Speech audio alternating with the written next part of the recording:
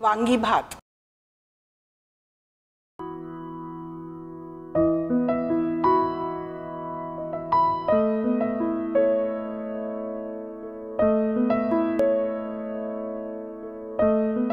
Hello, I'm Neena and I welcome you all to Sanjeev Kapoor Khazana. Today I'll be showing you some typical Mangalorean dishes. Mangalorean food is very tasty. They use a lot of herbs and they use a lot of condiments. The food is a little different from the other South Indian food. You will see how different it is today. Now let us start with the dish which is called Vangi Bhaat. Vangi means brinjal and this is a flavorful brinjal rice.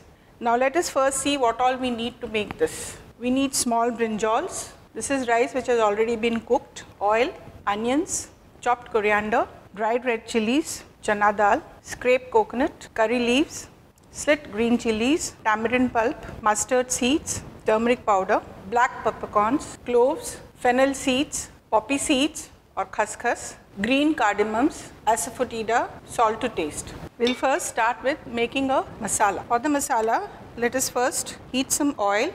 Let the oil get nice and hot. Vangi Bhaat is quite spicy and flavorful and you can eat it by itself with maybe perhaps a simple raita. It doesn't need any other accompanying dishes. Oil is nice and hot. I'm adding a few peppercorns, fennel seeds, poppy seeds, few cloves, dried red chilies.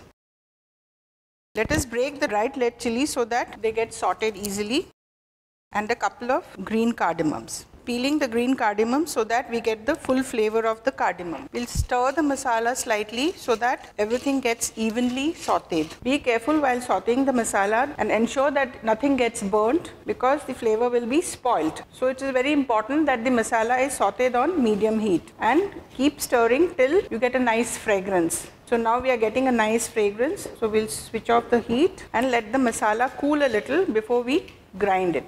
Now while the masala is cooling, heat some more oil in a large pan. Why I have taken a large pan? Because it will be easy to stir the rice. Now we'll transfer the masala into a mixer jar. Let it cool a little before we grind it. When the oil is nice and hot, we'll add some mustard seeds and let them splutter. You should wait till the mustard seeds splutter well before adding the other masalas. Otherwise, the full flavor of mustard is not got. So we'll wait till the mustard seeds splutter fully. See, now they are nicely spluttering.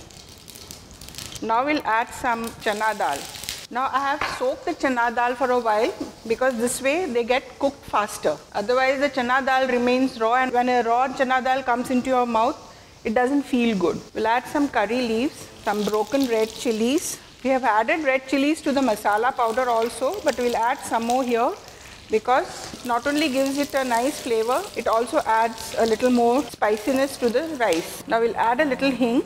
Saute till the chana dal is nice and light brown. Here again you have to be careful that the masalas do not burn. Now that the dal is nice and golden, we'll add some finely sliced onion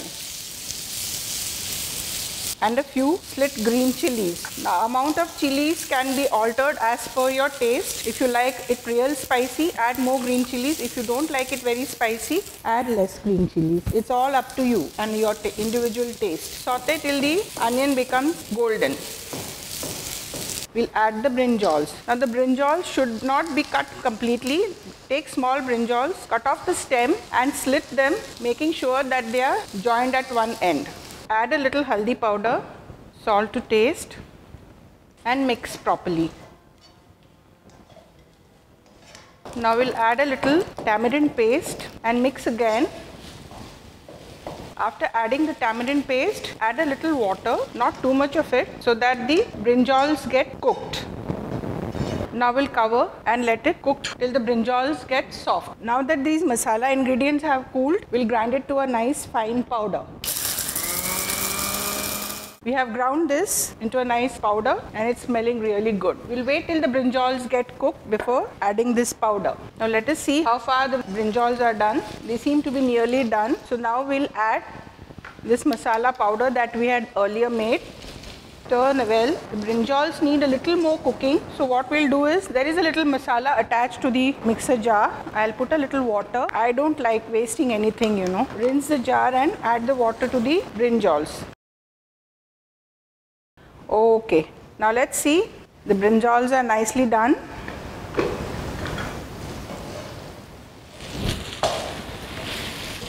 Now we'll add this rice. Once you add the rice, mix everything very gently so that the rice grains do not break. Once this is done, add a little water, mix, cover and let it get cooked till the rice is completely heated through. Looks like our Vangi Bhaat is ready. So now let us take it onto a serving bowl. Now to finish, let us sprinkle a little scraped coconut and chopped coriander leaves. And now this Vangi Bhaat is all ready to be served.